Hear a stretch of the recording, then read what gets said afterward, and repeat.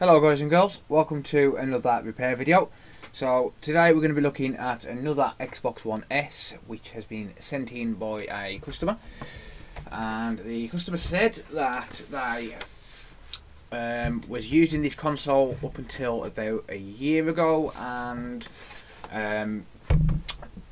suddenly it stopped working. So basically it's a no power, and they tried a new power supply to no avail. They said that they've had someone test the power regulation Mosfets but didn't have the tools to fix them, and he determined it was that, but I'm never going to believe anyone else until I see it, because they could be wrong. So we're going to take a look at this. I thought I'd do a quick video on it because I thought it might be another interesting one. First of all, as always, we're going to go ahead and test. Alright, so we're going to pop in some power with a known good power cable. We're going to pop in a HDMI cable, and we're going to see if we get anything on the screen. So this console has been opened, the warranty sticker has been removed, but yeah, let's see if we get anything on the screen. Let's see what's happening. Okay, so no power at all, nothing whatsoever when we switch it on. Alright, let's delve straight into it and open this puppy up, see what we can figure out with it, and see if we can get it working for the customer again. Make it a nice happy little console again. So if you haven't noticed, I'm wearing my hood. It's very cold outside, it's very dark, it's very late, and of course I'm still here in my workshop working away. It is 10:46 PM, so hopefully I can get this done as quickly as possible, and hopefully we can get some rest, because I've been working all day and I've done nothing but consoles, and it's starting to get a little bit repetitive, so hopefully we've got a more interesting video for you guys. Fingers crossed. Let's see if we can get this out without damaging it, shall we? The reason I want to try and get it done without damaging it is because the customer has already taken it apart without damaging it, so he's better at disassembly than me. I should hire him just to disassemble these things for me. But yeah, so he said he's already tried a power supply. I'm obviously going to try my own non-good power supply before we sit there and strip down the motherboard. He could have got unlucky and got a bad power supply, so of course I'm going to have to test it with my own non-good and see what's happening. I can actually put it on the bench supply so I can see what it's reading. First of all, I'm going to unplug it and just check for a short on the 12 volt rail with the multimeter. Okie doke, that was that come out nice and easily.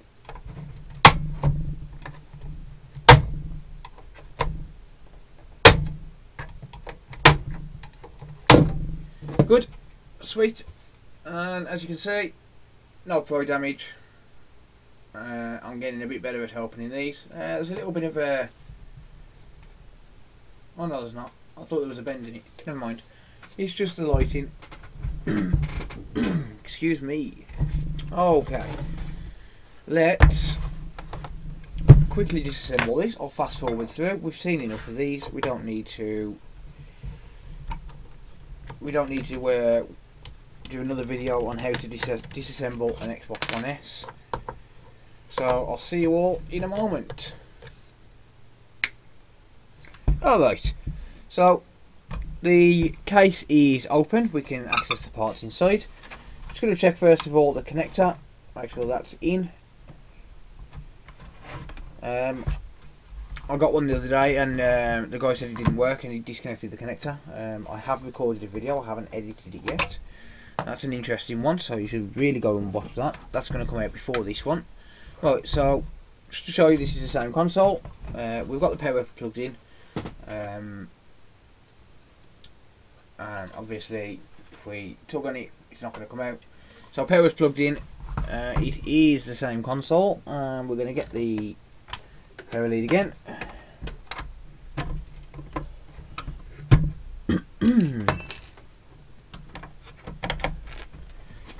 And just press the power button.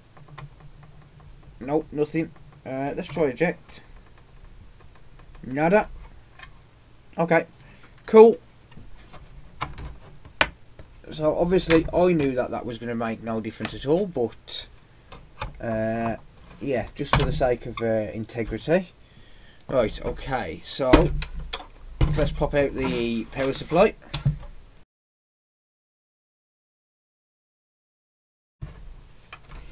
Okie doke. Next we're going to take the multimeter, and if you'll notice I have a new multimeter. This time it's got a little cable coming out the back of it. So what I did, I melted myself a hole with the soldering iron and hardwired a 9 volt power cable to the battery terminals, because I got sick and tired of buying 9 volt batteries. Because I always leave my multimeters on. This one's okay, this one goes off on its own, but I always leave my multimeters on, and it does my head in having to buy a battery every week or two. £3 a time, those things add up over the year. Excuse me. Right, so we're going to test for continuity between ground and 12 volts. So let's get this over a little bit closer to the camera. Table's a bit of a mess. I've done a lot of work today. Haven't had a chance to clean yet, but yeah, we'll get there. Right. Okay, so to test for shorts on the 12 volt rail, we've got the connectors where the power goes in from the power supply. That's this little black connector here, and we've got two rows of 3 connectors. So the back 3 are going to be ground, and the front 3 are going to be the 12 volt rail. So to test for continuity, we just stick one probe in one of these ground probes and the other probe in the 12 volt, and we have a short to ground. So that's going to be something to do with the power regulation Mosfets. Yep. Okay, let's crack this open. Let's get this motherboard out of here, and let's clear this short, shall we? Or let's try and clear this short, shall we? Right, where's my screwdriver? There we are. So the entire board is going to have to come out. I kind of like the HDMI retimers on these because we don't need to take the board out to do it. It's pretty cool. Anyway, enough talking. I'll see you all in a second. Alright, we have the motherboard out. There's no signs of liquid on the inner chassis like there usually is, so I don't think this is going to be liquid damage. This is just going to be a case of one of those regulation Mosfets going, I don't want to live inside an Xbox anymore. It's not fair. They put too much power through my body. Yeah, one of them. Oh, come on, it's late, guys. It's very late and I'm very tired, so I'm going to start acting stupid very shortly. Right, so I'm going to take off this heatsink bracket by stabbing myself in the thumb again for the second time today. Look at that. That's an old cut, and that's a new cut. Twice today I've stabbed myself in the thumb now. Yeah, I think I need to give that finger a rest and start using a different one. Ow! This is why I use my hand to stop myself causing damage. If you look at an Xbox One S I did a couple of days ago, you'll notice that I actually caused damage, and it wasn't pretty. You should go ahead and watch that video if you want to know what happens when you're not careful taking these brackets off. I actually did the exact same job, replaced the power MOSFETs on an Xbox One S. Got the board working after liquid damage. Got all excited and beside myself and stabbed through the board. Yeah. Luckily the board still worked, but you should really go and check that out, because it really brought it down on my day pretty fast. But yeah, and that's why I put my thumb in front of them to protect it. I usually do. Right.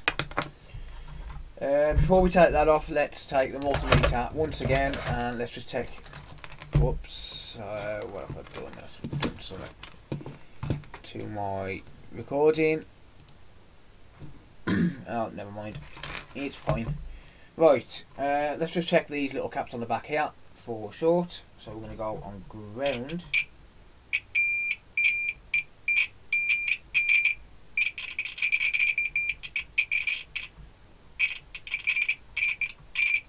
And those caps are shorted, so there's definitely a short on those MOSFETs somewhere. Or somewhere along the 12 volt line. Not necessarily the MOSFETs, but it's somewhere along that 12 volt line. So let's find out where, shall we? Alright, let's give you a closer view of what we're doing.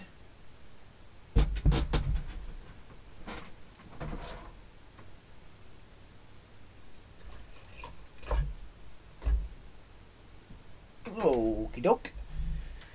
Right. So here is our 12 volt rail. So on this rail we've got a few capacitors, some MOSFETs and whatnot, and these are what regulate the power going into the board. So power comes from here, it goes through all of these rails here. So these are the three main MOSFETs what go. It goes through these rails here, and then it spreads out to, branches out to wherever it needs to go on the board. And commonly what happens, especially when there's liquid damage, but there's none on this board's clean, what commonly happens is these little MOSFETs will suddenly decide that they want to end their life, and they'll just go kaboom. So yeah, I've just realised that that's all blurred. Focus. There we go. Yeah, so we're going to test these MOSFETs, and the way we're going to do that is there's a little resistor here next to each of these MOSFETs. We're going to pop one probe on pin number 1 on the top of the MOSFET, and the other probe on the left side of this resistor. And I can't remember what current or what, but one side we should get around about 0.58, and the other side should be around about 1.8 on the multimeter. So we're in diode mode now. Right, so zooming out just so you can actually see the multimeter at the same time. We're in diode mode. Also continuity mode, it's the same thing on this multimeter. There's no separate function for diode and continuity. And like I said, we're going to pop one probe on the end of this resistor and the other probe on pin number 1 of the MOSFET.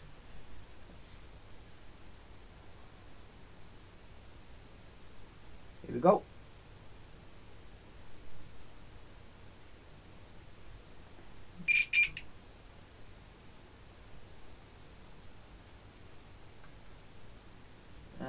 For some reason that's not giving us a reading, but it should.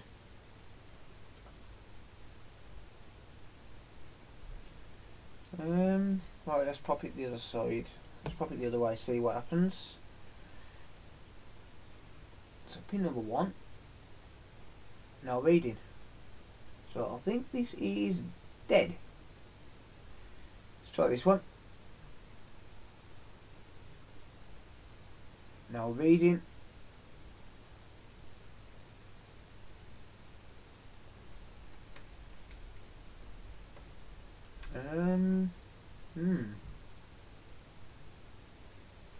Should be giving us some sort of reading, but we're getting nothing on any of them. Is that because it's shorted? I don't know. Or are we not getting a connection?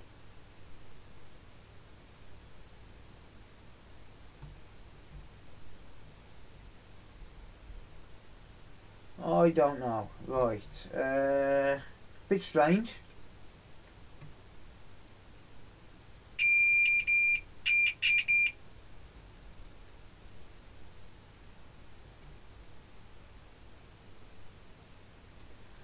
Right. For some reason I'm not getting any readings on any of these MOSFETs. So what I think I'm going to have to do is just start taking them off one by one and see if it clears a short. So at the minute we still have a short on the board. Excuse me. And what we're going to do, we're going to start taking these off one by one. So, and then we're going to find out after each one whether it's going to clear the short or not. The way we're going to do that is with beautiful hot air set to a very modest 480 degrees. So I'm going to move my multimeter out of the way a little bit because I don't want to melt it.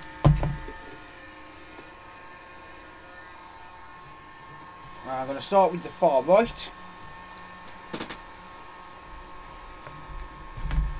Let's see if we can get you in closer first. There we go.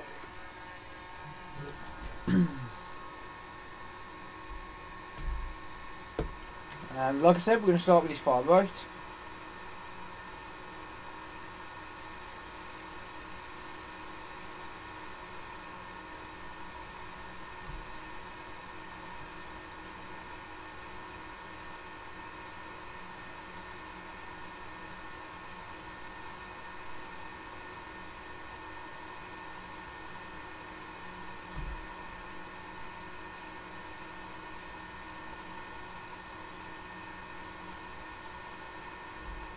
There we go, there's one. So let's test and see if our short is gone. Excuse me. Bit of a tickly throat tonight. Okay, we're still on. Wow, look at... No. Did I really get that on the first try? No, I didn't. Of course I didn't. Of course I didn't. Aww. Alright, so that one might be good. That one might be good. Let's try the next one in the line.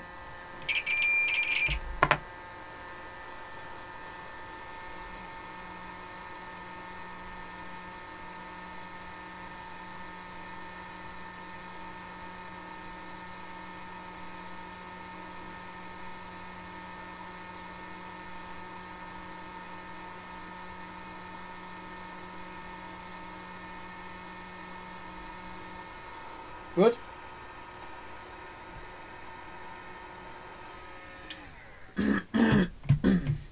Excuse me.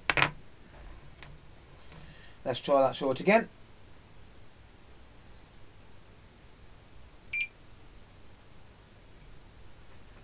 I believe it's gone. Yep, that, ladies and gents, has cleared the short. Right, let's see if we get a reading on number 3, shall we? I'm just going to leave the multimeter where it is.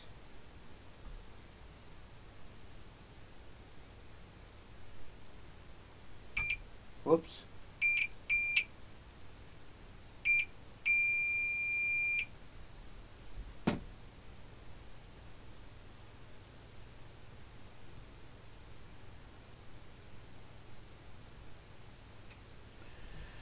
I'm still not getting a reading. I don't know why. But the short has gone. That's ground.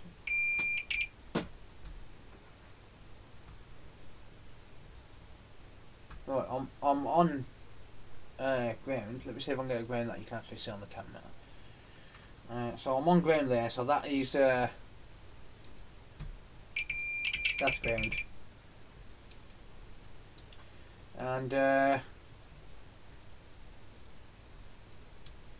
short is gone. That short is cleared. Right, so most likely just number 2 was bad and number 3 was good. So we're going to put number 3 back on. That's what we're going to do. We're going to put number 3 back on and then we're going to check and see if the short comes back. So number 3 was this one.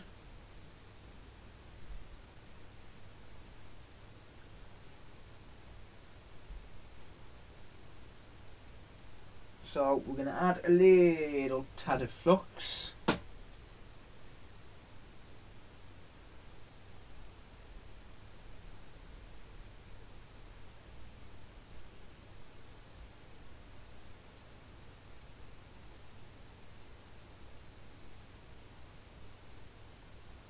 Good. And then we're just going to pop this into place with some hot air.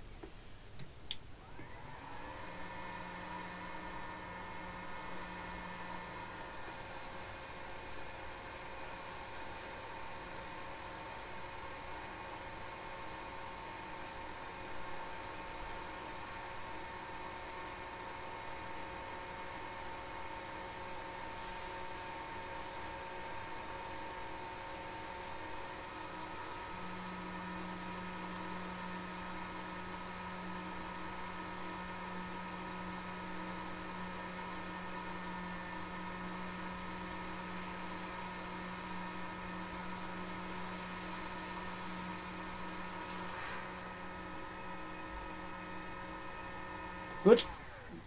I'm assuming that's on, but I'm going to check it under the microscope quickly. But I'm assuming it's on. I'm going to just... excuse me. Right, okay. Where are we?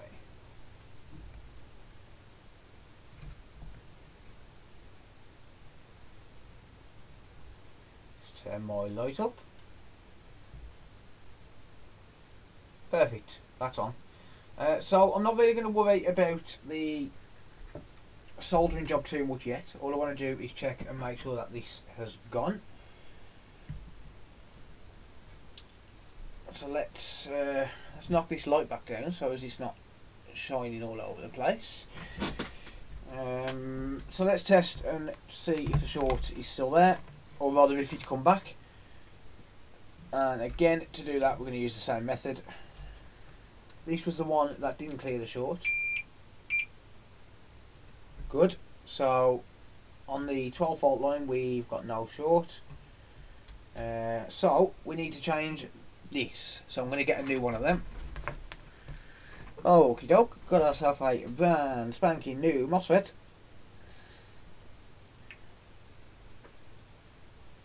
And I'm going to first make sure it's the right way around. Yep. And then I'm going to add a little dab of flux. What the hell is on the end of that? Oh, I don't know. Right, let's get some hot air going.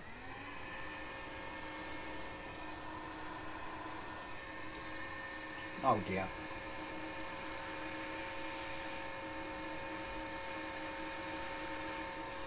Yeah, that didn't work out well, did it?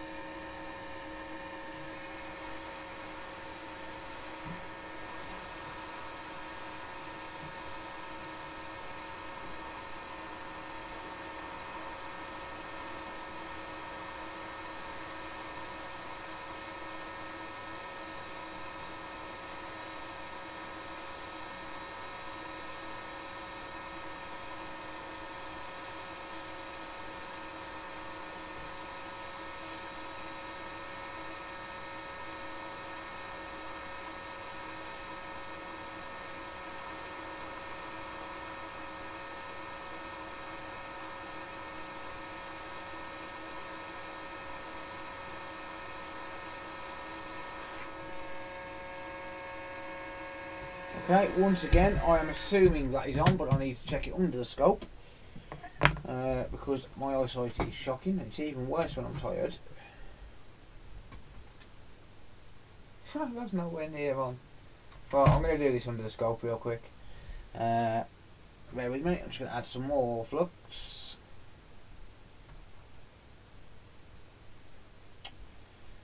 I don't know what that is under my on the end of my nozzle.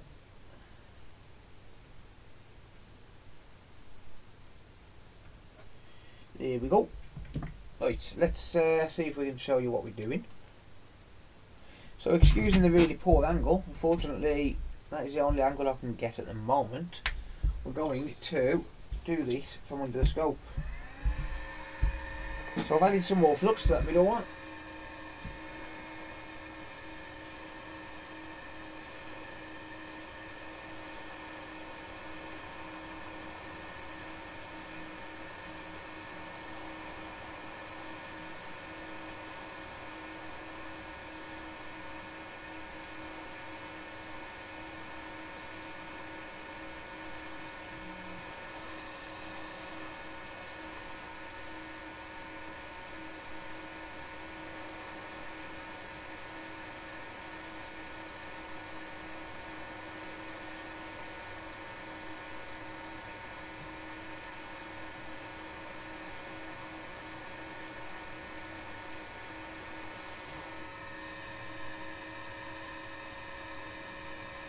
Okay, that's on.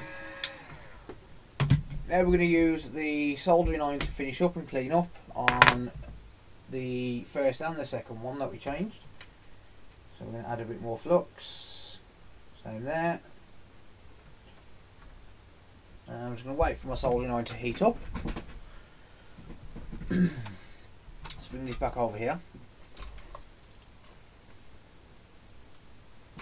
Okay, should be nice and warm now, and ready to clean up these pads.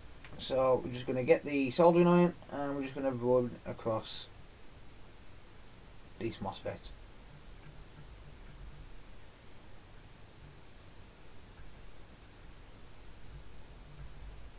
So top, bottom, and there's a little blob on the side. Same with this one.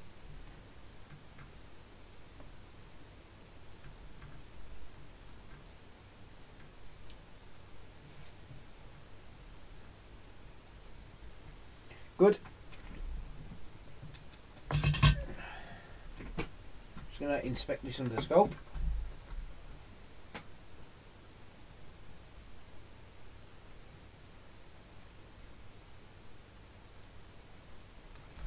Okie doke, shouldn't have any shorts on that, so let's give that a clean. As always, I'm going to clean it with isopropyl alcohol and a little bit of heat. So the little bit of heat is just going to help remelt that flux, because flux always cleans up a lot better when it's warm.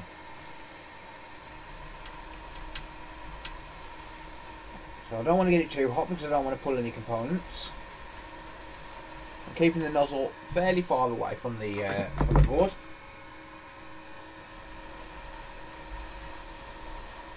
And I'm just going to clean up this entire area, nice and clean, and completely flux free. There we go, good. That isopropyl alcohol will evaporate itself. Let's test for shorts one more time, and to do that, once again, we're going to do the exact same thing as last time. We're going to put one probe on ground. It's a bit of an awkward angle because the camera boom arm's in the way. And there we go. So we do get a temporary beep, but that's normal. But the beep goes away pretty much straight away, and that's as it should. So that one is ground. As you can see, I'm touching ground there. So that pin there is ground. That one is ground. That one is ground, and these are all 12 volt.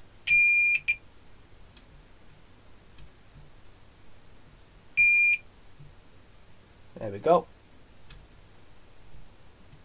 Short, gone. Let's see if this works, because I'm going to bet that it's going to work. Okay, I've lost a Mosfet somewhere. I'll find it in a minute. I had two in this packet. Ah, there it is. So this particular packet that I've got, I had two Mosfets and the other one fell out. Lovely. So let's pop that back in. So that's what the Mosfets come in. And I ordered two the other day because I needed them. I don't really keep these in stock. I really should. I should buy a pack of them, but I don't because I'm an idiot. But never mind. At least we had some in stock. I generally just take them off donor boards. I am low on donor boards now though, so or rather I'm low on donor boards that have those Mosfets on. Right, let's get back over to the bench.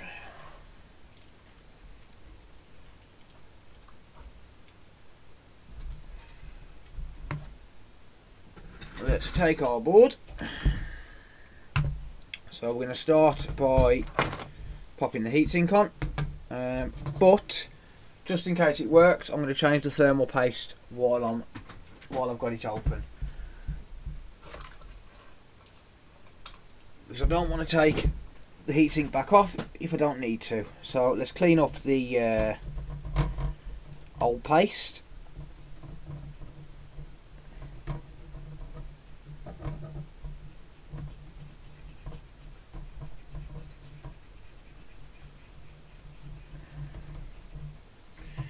Give that a brush away to get rid of that, and then we'll use a bit of IPA as well. I'm really need to be careful with this IPA now because prices have gone up massively, and I actually got not scammed because I'll get the money back, but I fell for it. There's a Chinese seller that was selling IPA 5 litres for a tenner, and I thought, oh, bargain, they must have made too much because of the current situation and they're just selling it off cheap. But no, I looked this morning and he had 12 negative feedback in one night. So yeah, I opened a dispute with PayPal and I'm waiting to get my money back on that, but never mind. It happens. I'm covered with PayPal buyer protection, so I'll be okay. It's only £10 as well, which is about $12 US. It's not a lot of money, but I'll get the money back anyway either way, so I'm not really fussed. It's still annoying how, you know, the guy was based in China. Like, you'd think that given the fact that he was at ground zero, you know, he'd have a little bit more compassion, but no, he's just trying to take advantage of the situation and the fact that people want isopropyl alcohol to make hand sanitizer. I mean, obviously that's not what we use it for, but yeah, it's sad, really. It's really, really sad. Right, where's my heatsink? There it is. For some reason it was on the other side of my desk. But yeah, it's really sad to see that, you know, someone who was at ground zero is taking advantage of people who just want to protect the family. But you're always going to get people like that try and make money from everybody else's misery. You get people trying to make money from wills, you know, like people's wills. You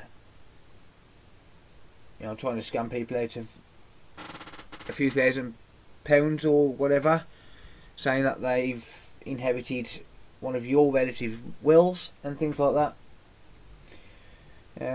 You get all sorts of things, and I see it all the time, especially as a technician. If you're a technician and you work in a retail space, you'll understand. We come across so many people who say, you know, I need like antivirus. I've been scammed. There was one lady. I'm not going to go into too much detail, but she lost over £30,000 to I think it was Indian scammers. Not to single people out, but I think it was Indian scammers. Or she said they sounded Indian. I'm not going to single them out because I don't know. I wasn't there. But you know, we see it all the time, and it's really sad. But it's even worse when there's literally thousands and thousands and thousands of people dying, and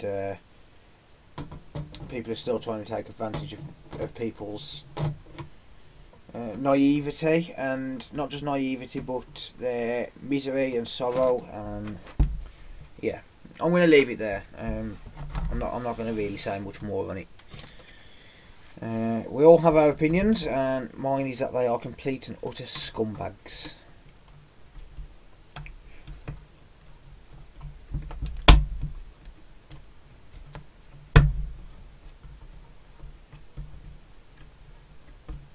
Right, so as always, I'm going to test this out of the well, not out of the chassis, but I'm going to test it without reassembling it completely,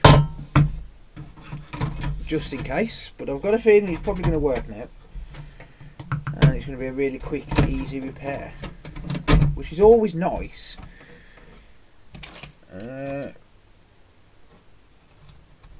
It's nice to see nice, quick, easy repairs. It's easy money. Not is it easy money, but not is it just easy money, but it's also a lot cheaper for the customer. So yeah, I mean, if I fix this now, the customer's going to pay £35. That's £30 bench fee and £5 for the cost of the Mosfets. That is it. That is all he's going to pay, which is about $40 US, which is very cheap for a no power diagnosis and repair. So if this works now, which hopefully it does, then that's all he's going to be paying. Right, we have a power supply. This is the customer's power supply. He does have another power supply at home if needed, so he's already bought one, and I might offer to buy it off him at a reduced rate, of course, but I might offer to buy it off him if he doesn't need it.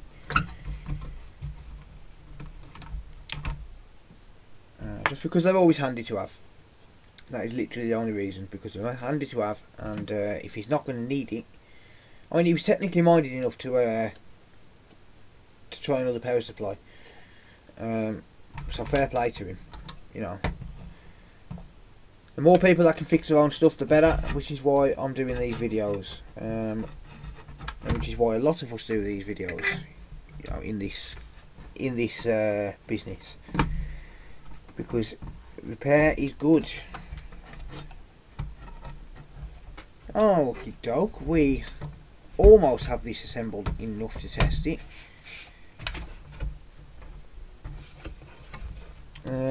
This is a bit annoying because the anti-vibration foam on the edge is a bit mangled up, and it's not quite sitting in right because of it.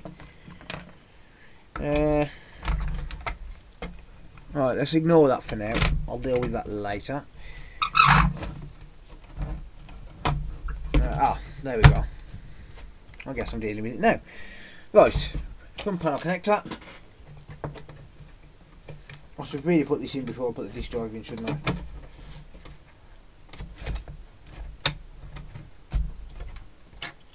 I? Wi-Fi card. Not going to screw anything down, of course.